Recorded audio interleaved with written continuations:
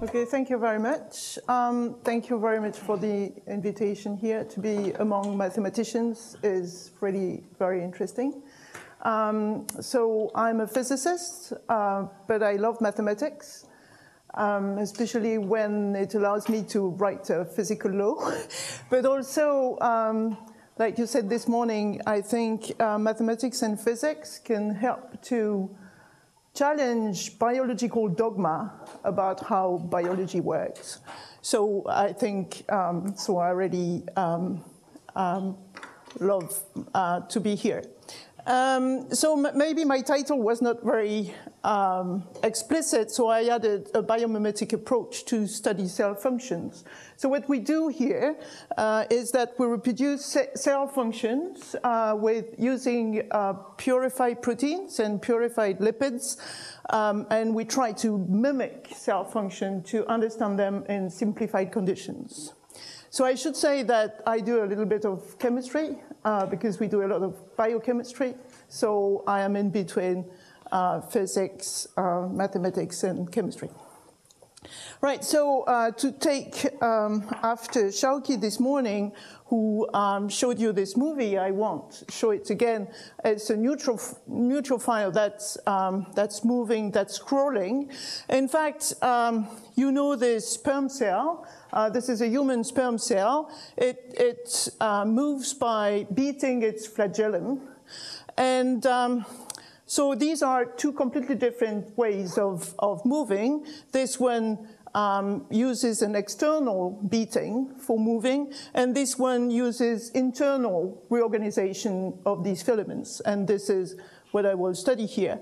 And to put this in a perspective of evolution, in fact, a long time ago, we used to be unicellular prokaryotic cells, and we used to move with flagella, but and then we became eukaryotic cells, so with a nucleus.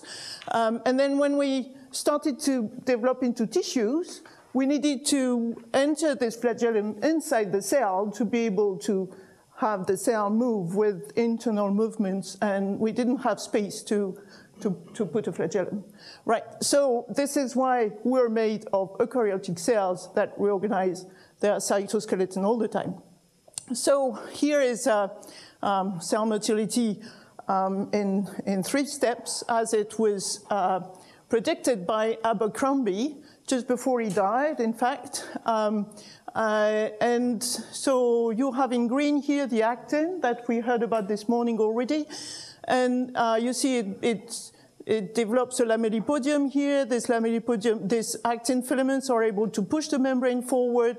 Then it attaches to the substrate. And then the 3rd step is the retraction of the cortex that we heard about this morning.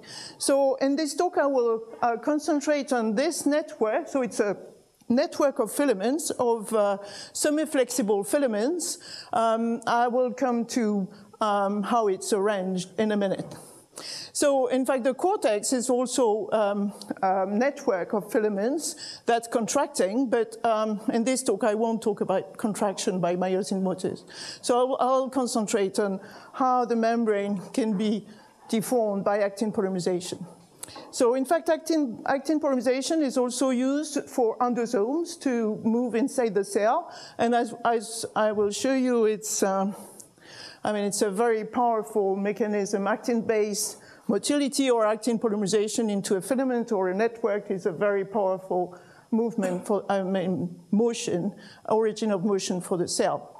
So this is a summary of how a cell is, what the cell is made of. So you see this is a cell that develops filopodia. We heard about this morning. It has a nucleus here. I'll come to the nucleus at the last slide of this talk. But you see that the actin filaments are organized in very different ways here. So here, for example, you have parallel filaments. The actin filaments grow from here, and then they push the membrane forward, just all parallel. They are cross-linked by other proteins. So what is in yellow is the new actin monomers. As was said this morning, new actin monomers polymerize here, and they are able to push it forward.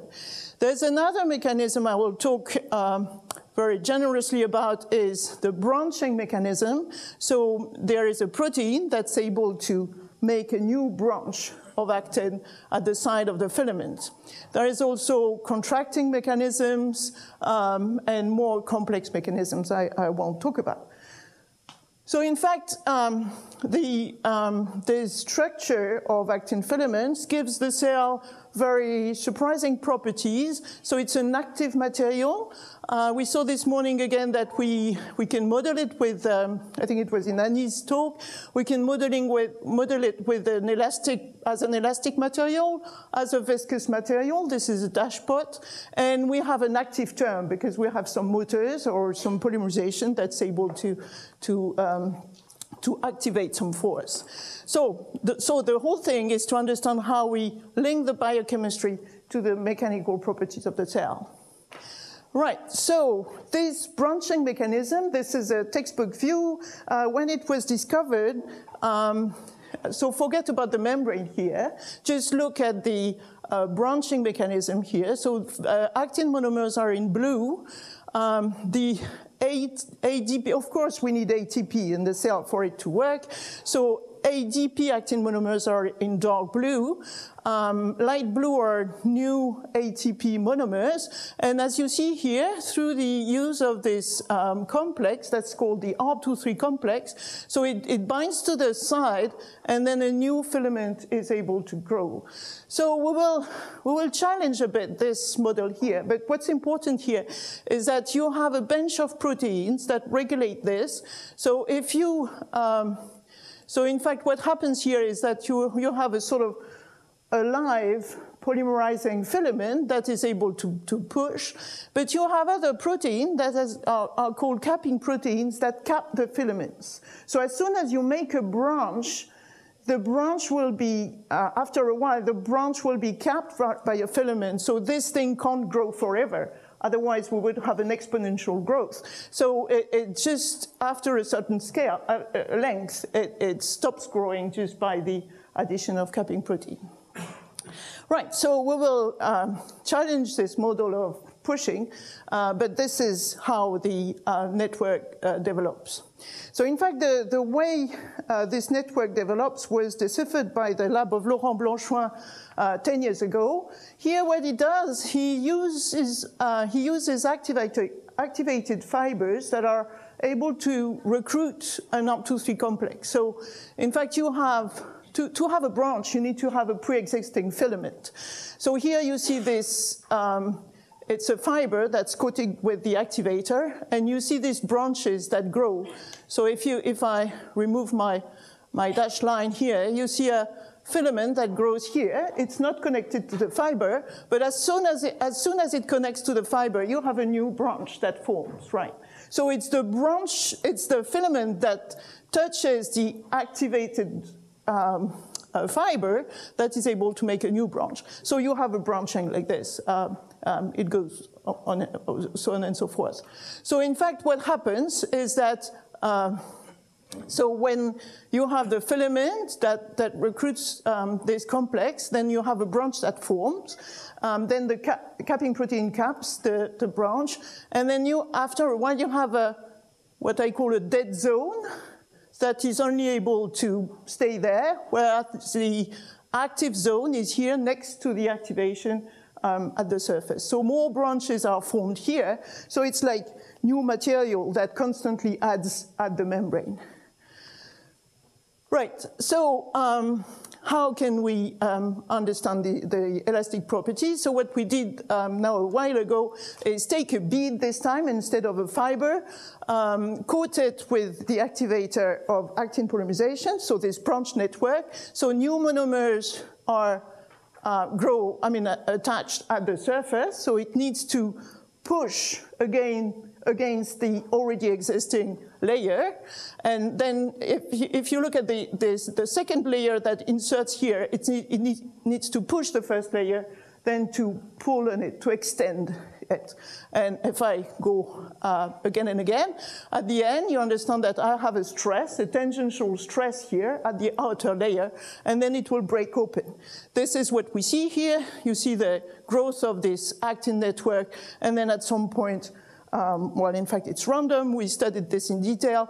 It breaks open, and then it opens up. And then the next step is that you have what we call a comet that is able to push the bead forward. And it moves like bacteria, like endosomes, at a few micrometers per minute. Right, so this experiment showed that we do have elastic properties here. So why do we have this branch network that builds up elastic stress? So it depends on the concentration of branches. And this is a collaboration with the group of Martin Lenz in Orsay, where it shows that if we have a lot of branches, then we have entanglements. And these entanglements, here you see the stresses. So if it's red, the branch is under stress. If it's green, the stress is 0. If it's blue, it pushes. So you see that if we have a lower density of branches, of course, we have less stress buildup. Right, so how do we model this? And here we would need some mathematics to help us to go further.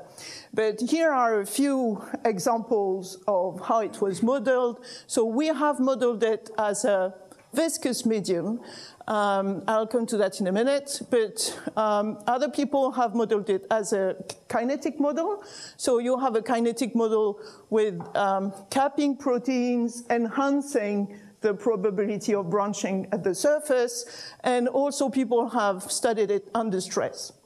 So what we did, and we can't go further, is in fact use what I call a viscous elastic mathematical trick, which is that, in fact, this is an elastic material, and we model it as a viscous material, because a viscous material, we know the velocity is proportional to the displacement, and modeling the elastic material is too complicated for physicists. So we just model it as a viscous material with a viscosity eta, and then we say that the viscosity eta is the elastic modulus multiplied by the characteristic time. So we need to solve it with eta, and then we divide by tau, by a characteristic time, and we get our velocity field and all that. So in fact, the time scale is on the order of minutes. So if you pull on a cell, if I pull on this, you see it goes back.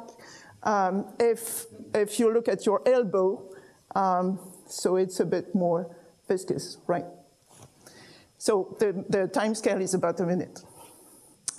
Right, so what we do here is we reconstitute this network around the liposome. So this is our scheme. Proteins are not to scale. Of course, we add ATP.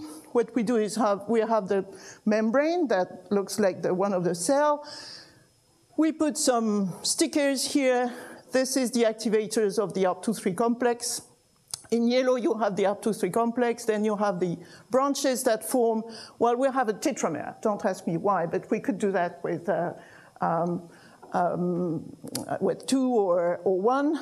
With tetramers, it works better. And then we have the capping protein that is able to cap the filaments.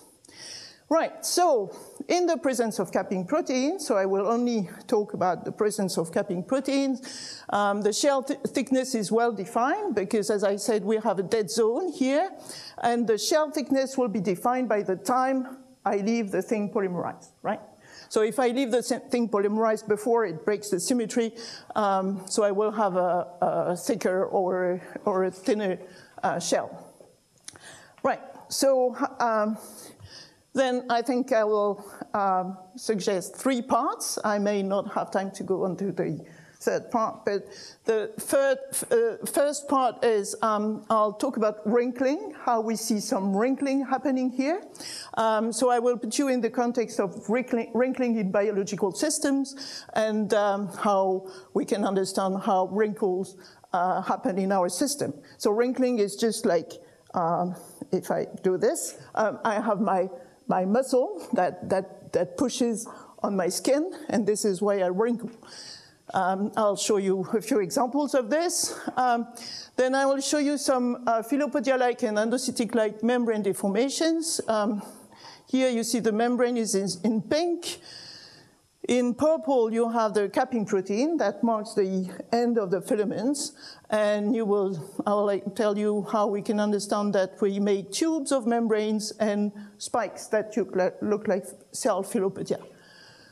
And then I will, if I have time, I will tell you how actin modulates the morphology of membrane tubes. So here it was a surprise that if we grow an actin sleeve around the membrane tube, we stabilize it. Anyway, so let's talk about wrinkles. So in general, wrinkles are produced when you have a stiff and a soft substrate that grow differentially. Here, if you have a stiff substrate that grows faster than the soft substrate that is underneath, then you will have something like this.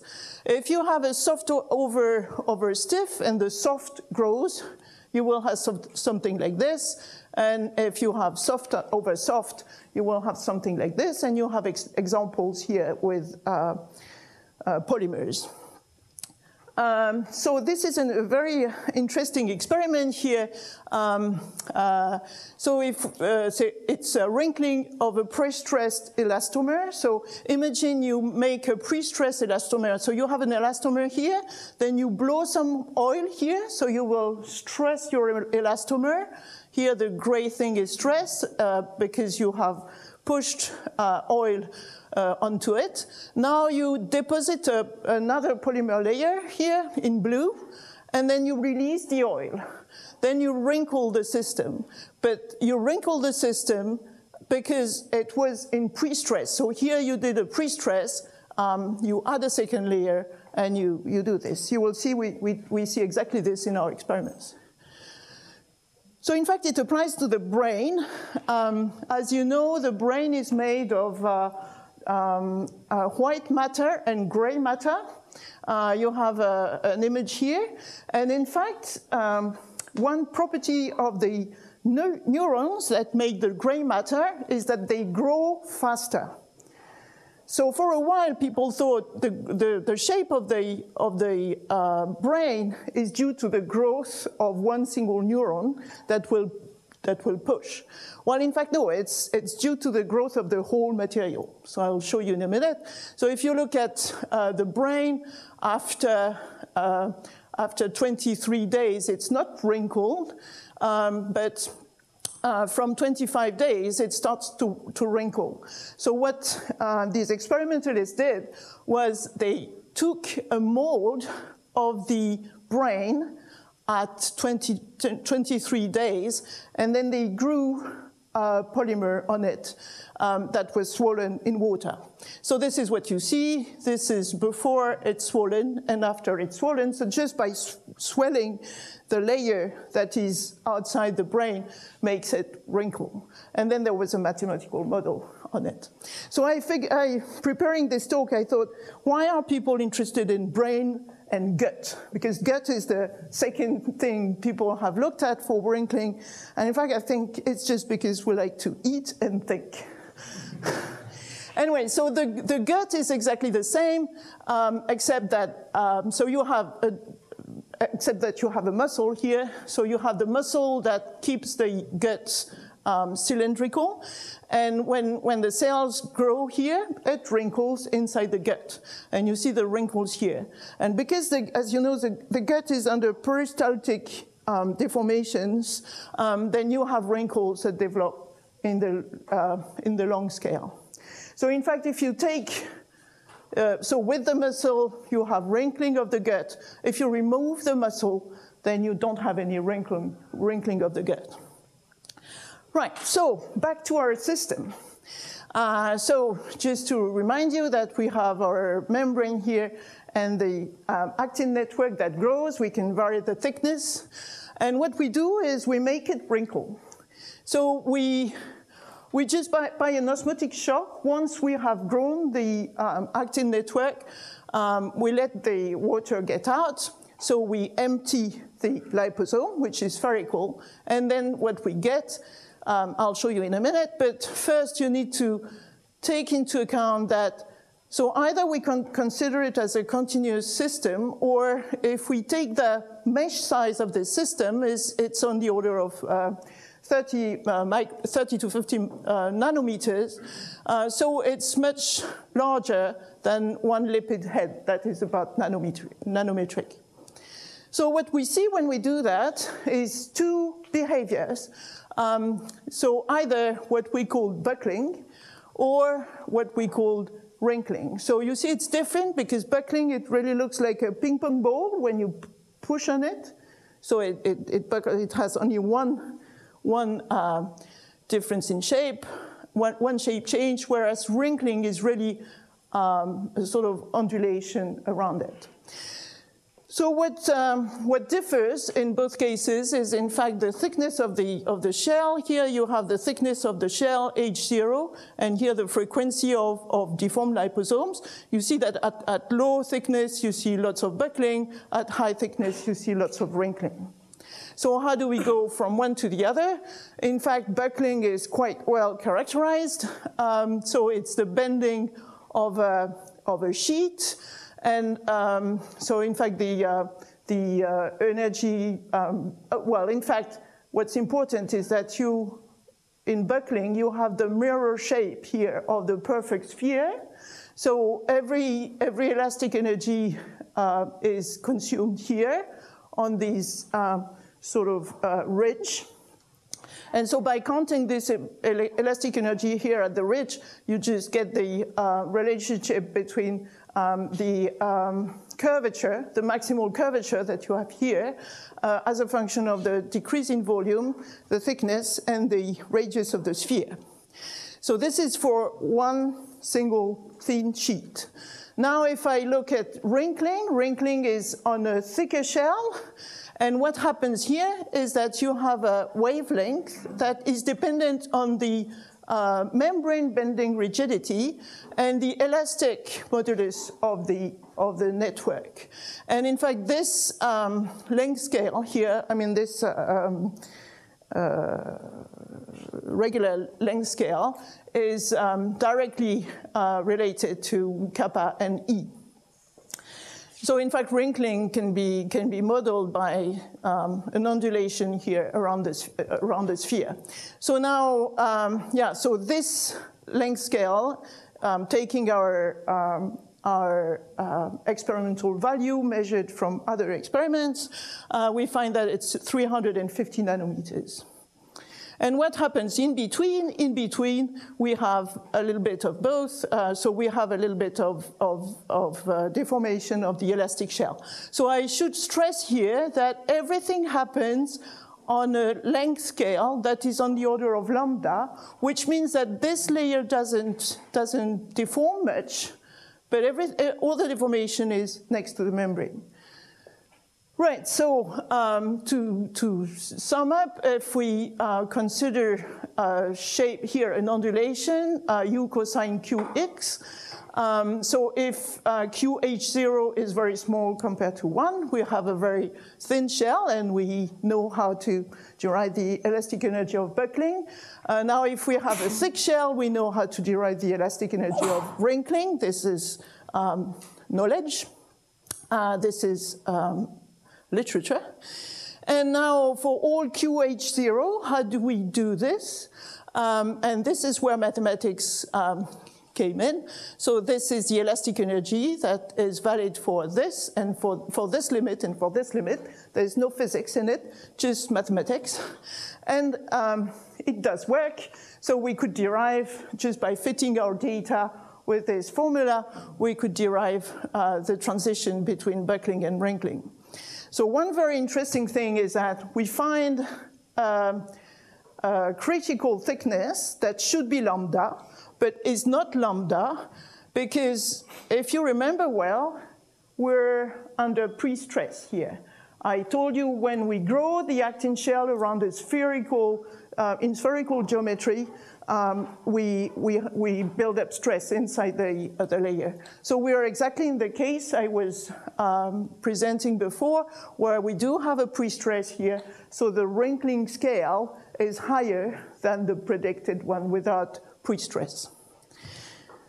Right, so to conclude on this part, so I showed you that if we have a shell here that we put under an osmotic shock because of the membrane, so we have two behaviors, either buckling or wrinkling. And in fact, this is a very general behavior in biology.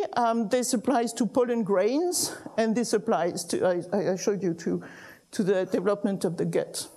Maybe we can put the light down like this. No.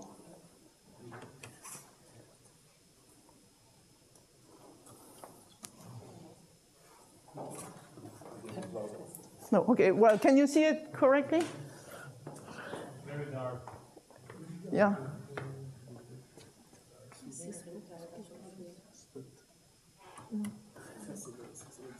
Yeah, that's better. Okay, so you can see buckling and the wrinkling here. Right, so I will go to the second part. Thank you, I think that's fine.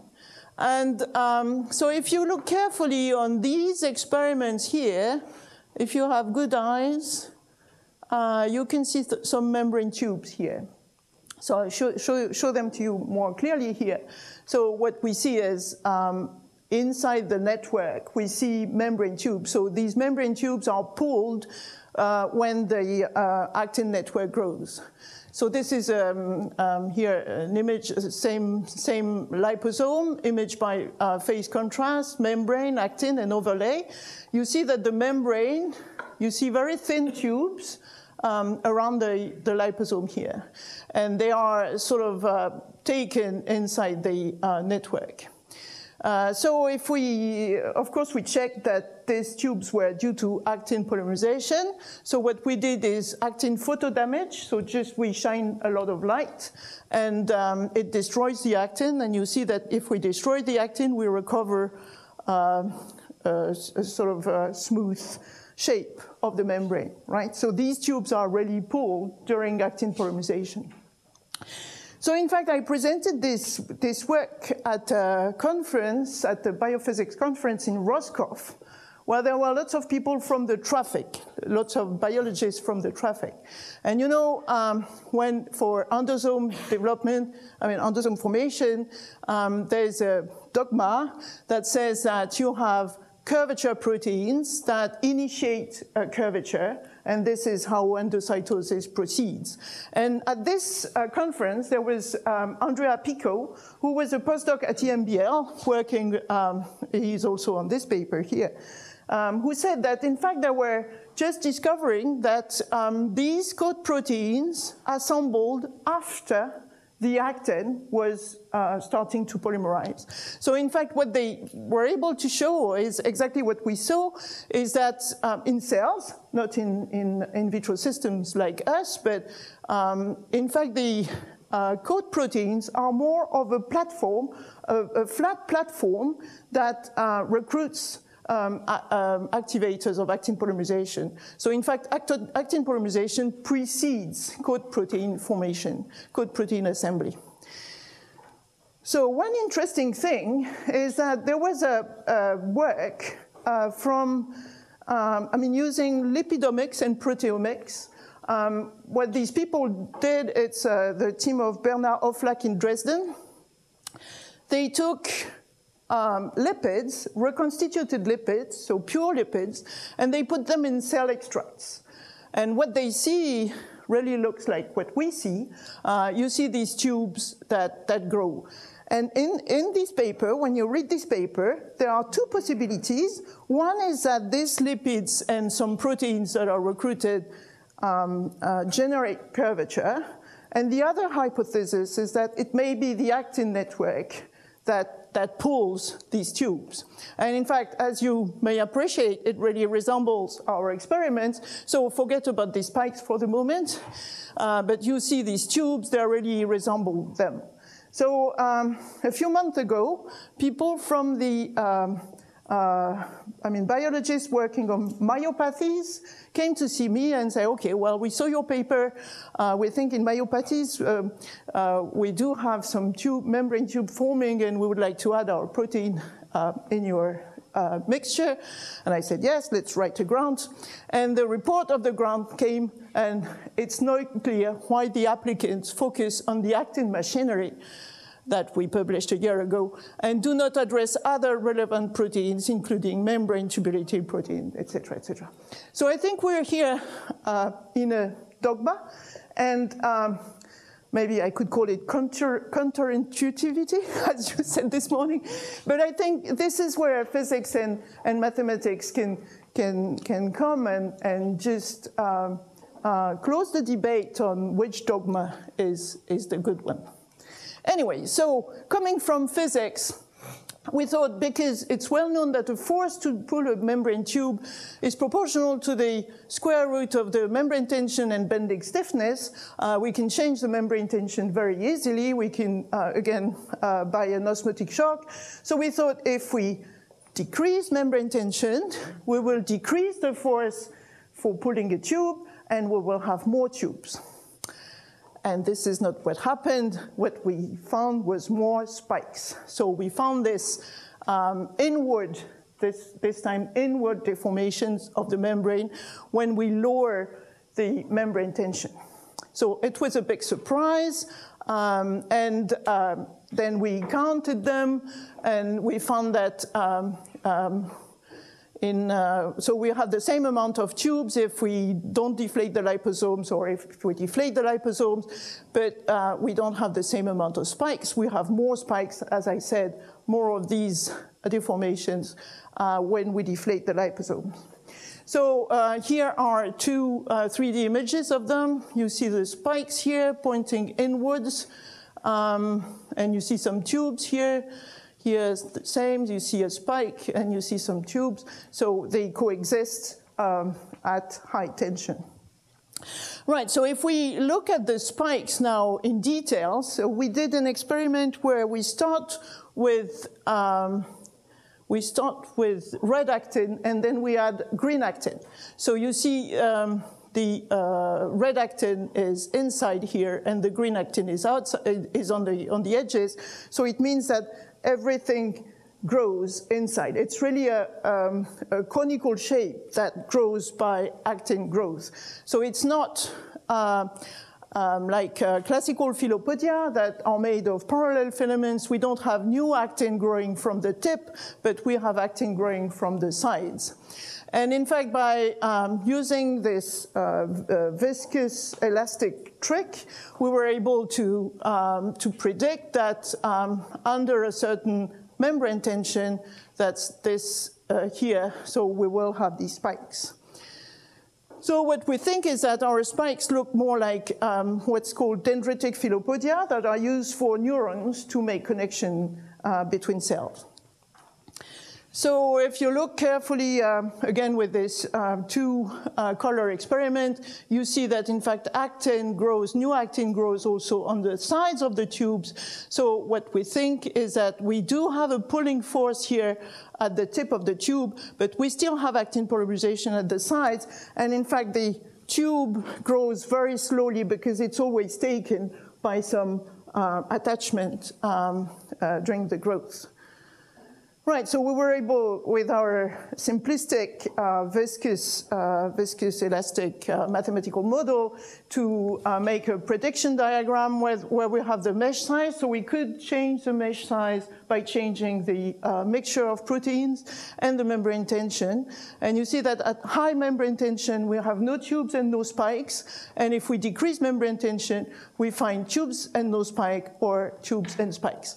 So, and if we if we increase the mesh size, which means that we decrease the elastic modulus, then we can go through these phases here. right? So as a conclusion, we can say that the endocytic machinery of actin polymerization is very robust because it doesn't depend on the membrane tension, whereas filopodia formation depends on membrane tension. Right. I do have time. Yeah, so I'll have time for this part. So now, this part was motivated by traffic again. So was motivated by this paper where, so when endocytosis deforms the membrane, then membrane tubes are taken by microtubules. So motors pull on the tube, and this is what you see here. There's a microtubule underneath here. And then it breaks into pieces because we know that trafficking occurs by small vesicles. So fission seems to depend on actin reorganization. So we said, well, let's mimic this. So what we did was take a liposome that we slightly adhere on a substrate, and we pull with a bead, we pull a membrane tube. It's a very tricky experiment. Then we add the activator of actin polymerization on the tube. Then we add actin monomers. Of course, we have all the mixture inside. And then we grow a sleeve of actin. So I should say here, compared to Shaoqi Misbah's talk this morning, I don't have depolymerization, right? I simplified the system with purified protein. I only have polymerization. And what I do here, what we do here is that we remove the micropipette once we have grown our sleeve here. So in fact, the surprise, so then we can do the work of the microtubule, like pull on the bead. Well, in fact, what we do is we go backward with the cover slip.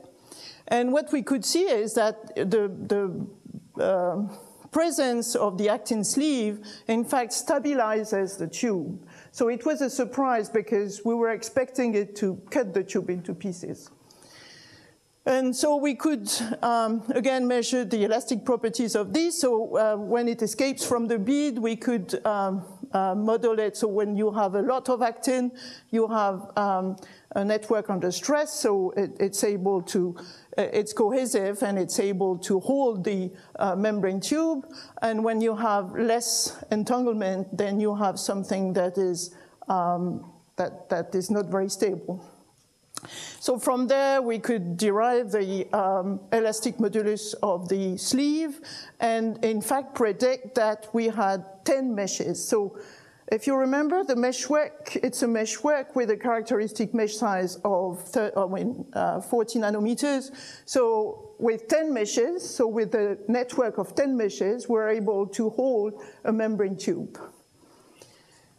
So if we pull now a net, what you see is that, so here is the, so this is before we pull a net. So here you see the membrane, here you see the actin sleeve.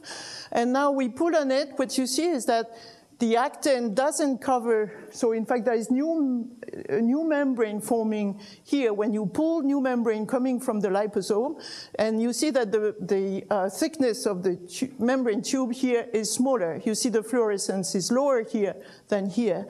So again, it's very stable because if we pull on it, it doesn't break.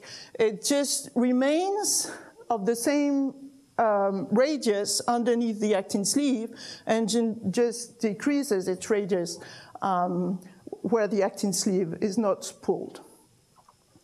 So the conclusion is that the actin sleeve maintains the tube with a network of less than 10 meshes. So here we have a little less than 10 meshes. So we could predict that from 4 to 10, we have this mechanism. Over 10 meshes, we lose the tube that remains held by the sleeve, and below below 4 meshes, we just have a naked tube. So we could also look at the relaxation. Here it's a relaxation over time. So you see that at the beginning, so it's difficult to see, but you see here the fluorescence is high, and it decreases. So after, here you have the force as a function of time, here the radius as a function of time. You see that it re-equilibrates after 100 seconds. Right, so I'm done with this, unless you have questions. Of just 2 slides of perspectives. Okay, maybe I finish. Right, so some perspectives, since I don't want to dig into the dogma of tubulation. So we started 3 years ago a new project on how the actin is pulling on the nucleus. So I ignored the nucleus until now. And in fact, the nucleus is here. You know, there are 2 membranes separating the nucleus from the cytoplasm. Here in the cytoplasm, you have actin filaments that we had some integrins in other talks. Here you have the integrins that held the cell on the extracellular matrix. So imagine you pull on there, you pull on the extracellular matrix, you will pull on the integrin that will pull on the actin that will pull on the nucleus. And the question is, what happens here? But the first thing is what happens here. So we know this link. It's called the link complex, in fact, that binds the lamins. So these are polymers, the lamins. Here you have the chromatin. So the lamins are bound through this complex protein to the actin filaments. And the question is, how does this nesprine protein behaves when the system is under stress? So what we did was prepare a protein. So these nesprins are very, very long. So they are very, very difficult to study. But what we did was add a fluorophore here on the end of the nesprin that binds to the actin filaments. And then we marked the lamins with another fluorophore. So we were able to see the lamin distribution compared to the nesprin distribution. And Aude Bastistella is the magician who did this markage. And in fact, we put this in a migration device because, in fact, so when cancer cells spread in the body, they need to go into very small spaces, and what is limiting is the nucleus, because the nucleus is stiffer than the rest of the cell. So we make holes that are smaller than the nucleus, and what you see here is the nesprin is marked, so the cell is all around here, and here you see the nucleus, the cell is around here, and what you see is that it pulls on the nucleus through the actin and through the nesprins. Here you have the space, the narrow space, so here you have a scheme of what happens, and you see that when it crawls, it's pulled by the actin through the nesprins. This is in what we call a migration device. If now we aspirate the cell, the nucleus inside the cell, through a micropipette aspiration device, what we see is that the nesprin is at the edges here, is on the sides. So what we have here is an active process that positions the nesprin at the front of the migration, and a passive process, although the experimentalist is more active, the passive process that positions the nesprins on the sides of the channel here. So we would like to address how this active process is organized. Right, so I will finish here and thank the people who did the work. So the team is co-headed by Julie Plastino, who is a CNRS research director. She's a biochemist, but she is becoming a biophysicist, and I am a physicist becoming a biophysicist. Karine Gevorkian is also in the team. The 2 PhD students who were absolutely stellar are Camille Simon and Antoine Allard. We collaborate with Clément Campillo, and I would like to thank especially André Kosmanji, who opened my eyes on wrinkling last summer. Thank you very much.